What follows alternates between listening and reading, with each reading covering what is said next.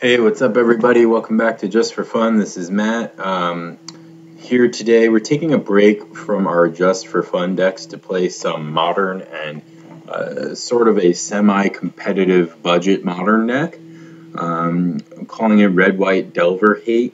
I'm not going to take credit for the idea. Most of this deck is based on Caleb Durward's deck. Shout out Caleb D. And I just kind of budgetified it to a certain extent. Let's walk through some of our choices here and why we think this is a good metagame call at the moment. Before I start explaining individual choices, right now, online at least, the most represented decks are all red decks. So Blue Red Delver and Burn are the two most popular decks online.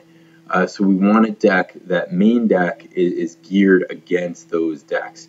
And what are some other decks that are good in the format that have mountains in them? Twin, Escape Shift, Red, White, Blue Control.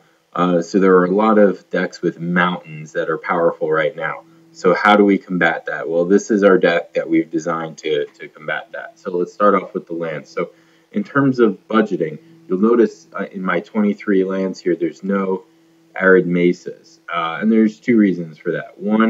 Or three reasons really. One, two color decks don't need fetch lands. I know nobody will agree with me on that, but it's just they don't need it. I mean, it might make certain cards better and be better in certain situations, but I don't think it's necessary for every competitive deck to have sets of ridiculously expensive cards. Okay, enough said.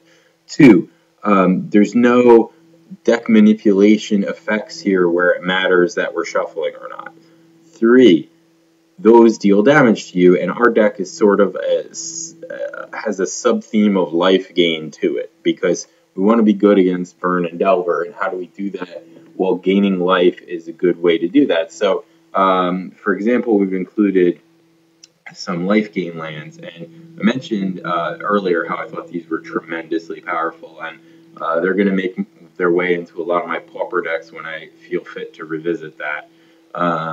We've got Sacred Foundry, Clifftop Retreat, a couple Guild Gates, and just rounding out the rest, a couple Snow Covereds for style points. Now, in our one drop slot, what do we got going on? We have very effective removal in Path and Bolt, so can sort of hit anything along the curve here with our Paths and Bolts. Swift Spear is one of our clocks, and it's very resilient. And it goes well with a lot of the spells in this deck. Goes well with all the non-creature spells, just to pump it, deal additional damage. Goes really well with Volcanic Fallout. When you cast this, the Prowess trigger keeps the Swift Spear alive through the Fallout, which is very nice. Now, also in the one drop set, you'll see 4 full main deck Relic of Progenitus. What's up with that? Well, this is, basically Delve has warped the format. So this is a settlement with respect to Delve, a concession so that we can be competitive against Treasure Cruise. And, one way to do that is to keep opponent off of enough cards in the graveyard to cast Treasure Cruise, and also drawing a card in the process of that is very effective. It's never totally dead. There are a lot of graveyard strategies. You can use it against Pod sometimes. There are some good effects of this card, and at the very least, it cycles for 2 mana, so it's never totally dead. Plus, it gives you something easy to side out in a lot of matchups if you don't want it. This is the superstar of the deck. The deck is built around Core Firewalker. This is a really unassuming card. It doesn't look like much when you look at it on its face, and then in practice, it's pretty ridiculous. It can gain you, double-digit life in a game.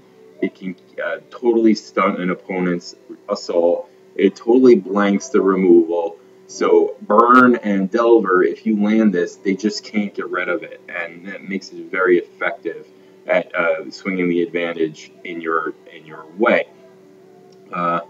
Arc Trail and Helix are just effective removal spells. Boros Charm is kind of a mize here. This is just a a one of for in case of Wrath or Supreme Verdict or Damnation or some similar effect. And also it can end the game out of nowhere with 4-point burn spell to the face. So just an effective one of. Speaking of which, Banishing Light, just a good catch-all, get rid of anything that we can't deal with kind of card. Fallout's a really powerful, can't be countered. Very good against Delver, very good against young Pyro tokens. Gets rid of a lot of the problem cards in the format and can't be countered. Also, doesn't kill our Firewalker, doesn't kill our Swiftspear, doesn't kill our Boros Reckoner. Actually, Boros Reckoner makes Fallout into a big burn spell or another removal spell. Because the 2 damage you deal to the Reckoner, you can redirect to something else also. So another way I've changed Caleb's list to make it more budget is in this spot he had Chandra Pyromaster, and in this spot he had Stormbreath. Now, basically, I think the point of that was to get some sort of top end, hard to deal with finisher kind of things. But this Chandra is utility. It kills a lot of creatures in the format. You can also copy your spells, which works really well with burn spells and fallouts. And we've got, quite a bit of removal in the deck that we can copy. We can copy our fallouts. So the -2 is a very effective ability in the deck. And if they don't deal with it, the Flame Wave kind of ultimate can be fatal. Baneslayer, again, is just a hard to get rid of card. Now, of course, we might side these out if we're playing against a deck with a lot of counter spells or a deck that's playing Path to Exile.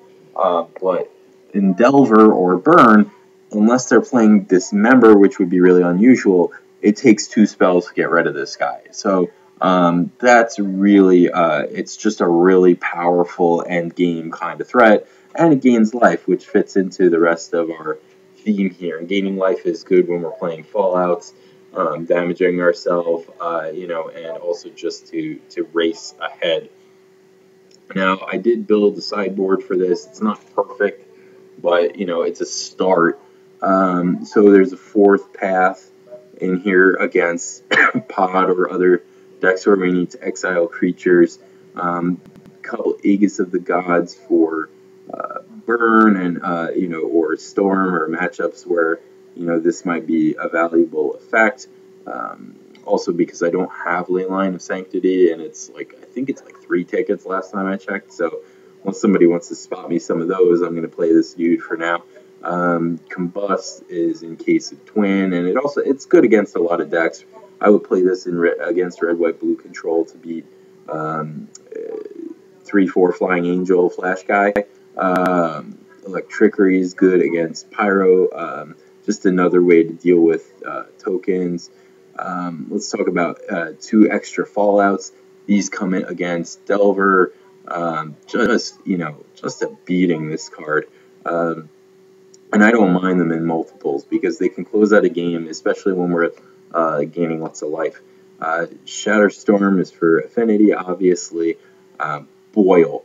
I didn't even see this card until recently. I saw it in some lists online, and I was like, what is that? I had to look it up, and I was like, are you kidding? That's an instant, 4-mana instant, blow up all islands. Bluetron is a horrible matchup for this deck, so this could be good. In there, I've played it against Delver, against Jeskai Ascendancy, and it's been pretty effective. And Wear Tear, again, is just kind of like a good catch-all sideboard card, to stop certain hate against our deck, too. So we're going to play a couple games in Tournament Practice Room, which is a bit of a higher level of competition. And I tell you what, I'm going to play at least 3 matches. If we have a positive record, I think we'll play an actual tournament. And you guys can see why I don't play competitively, because I guarantee I'll punt all over the place. But we'll give it a shot. This is the deck. I think it's a good deck, Red White Delver Hate, and let's show it to you in action. Hopefully we get some good matches. Okay, thanks.